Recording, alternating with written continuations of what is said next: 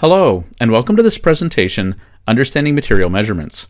In this presentation, we'll introduce you to the basic technical concepts behind material measurements and the four most common methods used when making material measurements with a vector network analyzer. If you're not already familiar with network analysis, S-parameters, or VNA calibration, you might want to watch the presentations Understanding S-parameters and Understanding VNA calibration basics before continuing with this presentation. We can learn a lot about a material by knowing how it reflects, passes, and/or absorbs radio frequency energy. This is helpful in traditional engineering applications, such as measuring the properties of a radome, a printed circuit board, etc. However, material measurements are also helpful in non-traditional applications outside of the field of electrical engineering. For example, monitoring the fermentation of beer, checking wood for signs of rot or termites, detecting breast cancer, etc. Using RF for material measurements has a number of important advantages. First, and perhaps most importantly, it allows for non-destructive testing of materials. In many cases, we'd like to obtain information about a material without destroying it in the process. Another important reason is that RF allows material measurements to be made while the material is undergoing physical, mechanical, thermal, or chemical changes. A special case of this is making in vivo measurements, that is, making measurements on living organisms and tissues. The process of using RF to make material measurements involves quantifying something called the complex permittivity of a material. So let's start by talking about what we mean by permittivity. As you should already know, electromagnetic fields propagate as alternating electric and magnetic fields. The propagation of these fields through free space or through a given object depends on two things: the object's permeability, mu, for the magnetic field, and permittivity, epsilon, for the electric field. The permeability of non-ferromagnetic objects is fairly uniform and is close to the permeability of free space. In practical terms, this means that a magnetic field is relatively unaffected by any non-ferrous objects that you place in them. On the other hand, permittivity does vary greatly by object composition, environmental conditions, and even the frequency of the field. So when we make material measurements, we want to measure permittivity, because permittivity exhibits the most significant changes based on the composition of the material that we're testing. It's important to know that permittivity is a complex value. That is, it has both a real and an imaginary part. The real part is the so-called dielectric constant, which measures how much energy from an external electric field is being stored in the material. The imaginary part is called the dielectric loss factor, and measures the amount of electrical energy that's lost in the material. The relationship between these two values is sometimes expressed as the loss tangent, or tan delta, which is the ratio of the imaginary to the real part. When we make material measurements, these are the values that we're trying to determine. One way of obtaining these complex permittivity values is using an instrument called a vector network analyzer, or VNA. A VNA is an instrument that injects radio frequency energy into one port of a so-called network. It then measures the amount of power reflected back or received on that port, as well as power that appears on any other ports. The measured quantities have both a magnitude and a phase, that is, they are complex or vector values. Measurements are usually made over a range of different frequencies. One of the more common ways of expressing VNA measurement results is in the form of S, or scattering parameters. In the case of material measurements, these complex S parameters can then be converted into complex permittivity values. There are different mathematical or computational methods that can be used to convert our measured S parameters into complex permittivity values.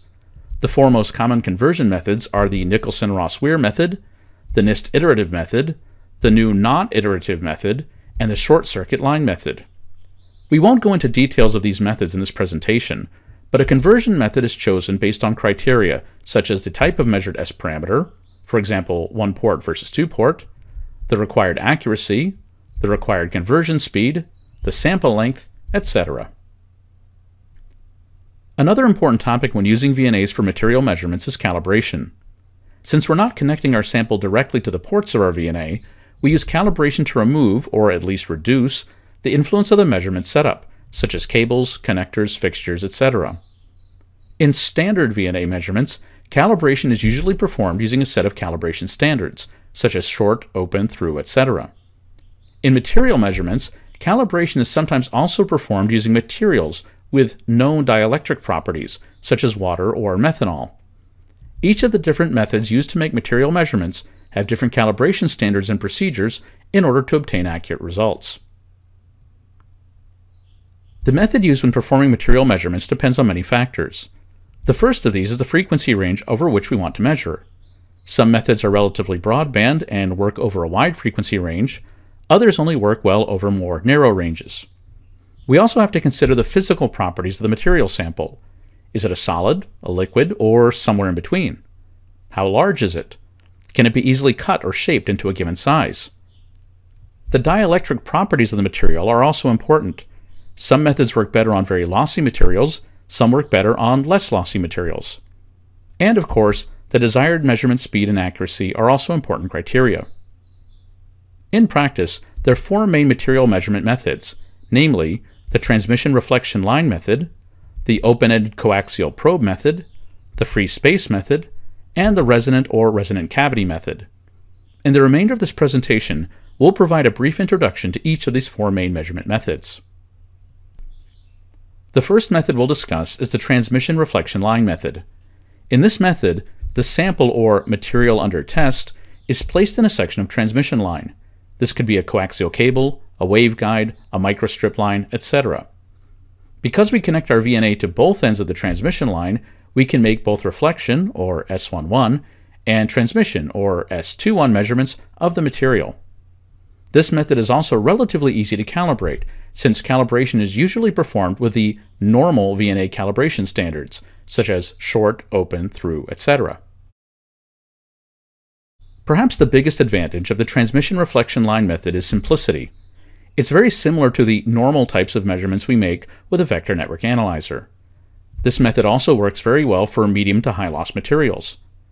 There are, however, a few disadvantages to this method. First, we need to ensure that the sample fits very tightly into the transmission line fixture. Any air gap can limit accuracy or lead to measurement errors. This method also only works well at frequencies below about 10 GHz.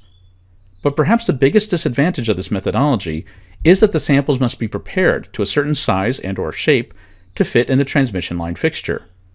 This isn't always possible, for example in the case of a liquid, semi-solid, or many types of biological samples. So how do we measure the complex permittivity of things like liquids, or materials that can't be easily cut or prepared into the desired shape? This is an area where the open-ended coaxial probe, or OCP method, works very well. In this method, a probe is essentially made by truncating a transmission line. This probe is then inserted into, or sometimes placed up against, the material under test, and a reflection or S11 measurement is made. The OCP method is a very popular material measurement method. It works best for liquids and semi-solids, but it can also be used to test some types of solids. Calibration is usually performed using a combination of the normal calibration standards and a reference liquid like water, saline, or methanol. As you might imagine, the biggest advantage of this method is the simple test setup. Just immerse the probe in the material to be tested. Compared to the transmission reflection line method, the sample preparation is quite easy and is non-destructive. No cutting or shaping of the sample is required in most cases. The OCP method works very well for both medium and high loss materials, and it's quite broadband. It can be used to test over a wide frequency range. In terms of the disadvantages of this methodology, it should be clear that only reflection measurements are possible. It's also very important that the probe be kept clean, smooth, and in close contact with the sample. Any bubbles or roughness on the surface of the probe will affect accuracy. And lastly, this method doesn't work well for low-loss materials. The free space method is helpful in the case where we have an irregularly shaped or non-uniform sample that we want to test. It consists of two antennas facing each other with a sample holder in between. S parameters are first measured for the empty sample holder, then the material under test is placed in the sample holder, and S parameters are measured again. A special mathematical process called de-embedding can be used to remove or to cancel out the influence of the sample holder and determine the S parameters of the material under test. Note that the free space method can be used for making both reflection and transmission measurements. One of the advantages of the free space method is that it can be used to measure non-uniform materials, such as composite materials, or irregularly shaped materials, such as a honeycomb or similar. It can also be used to measure samples in challenging environments, such as under very high temperatures. And this method is also suitable for very high frequency measurements as well. One of the disadvantages of the free space method is the sample needs to be relatively large and flat in order to be properly illuminated by the antennas. Using free space techniques also means that we have to be concerned about reflections between the antenna and the surface of the sample, and diffraction along the edges of the sample. The resonant cavity method is almost the opposite of the free space method. Instead of placing the sample out in the open, we enclose it in a specially designed cavity or container. Note that there are many possible cavity shapes and designs. We start by measuring the empty cavity with our vector network analyzer. The measurement is then repeated with a sample in the cavity. The presence of the sample will cause changes in the measured resonant frequency and/or something called the Q, or quality factor. Permittivity can then be computed using changes in frequency, Q factor, and volume. Note that the resonant cavity method does not require a separate calibration step. The resonant method has two main advantages. First, this method has very high accuracy and sensitivity, especially compared to more broadband methods like OCP. This method also allows the sample to have very small physical dimensions compared to some of the other methods we've discussed.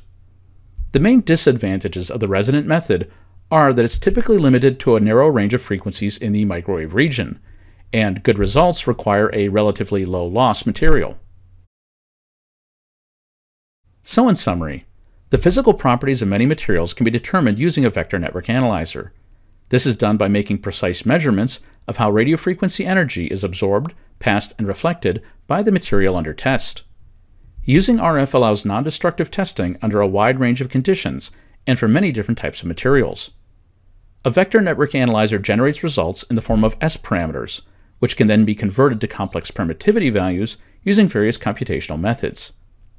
We also look briefly at each of the four main material measurement methods, namely the transmission reflection line method, the open-ended coaxial probe method, the free space method, and the resonant or resonant cavity method. This concludes our presentation, Understanding Material Measurements.